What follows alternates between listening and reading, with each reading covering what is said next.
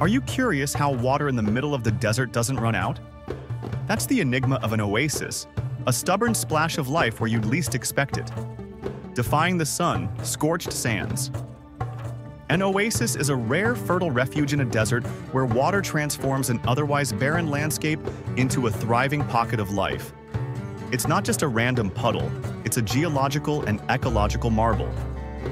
Most oases form when underground water sources like aquifers or springs find a way to the surface. These aquifers are often massive layers of porous rock or gravel filled with water from ancient rainfall or far-off mountain, runoff trapped beneath impermeable stone. Once the water is there, magic happens. Vegetation sprouts. Think grasses, shrubs, and trees, drawing in birds, insects, and larger animals like camels or antelope. Subscribe for more interesting topics like this one.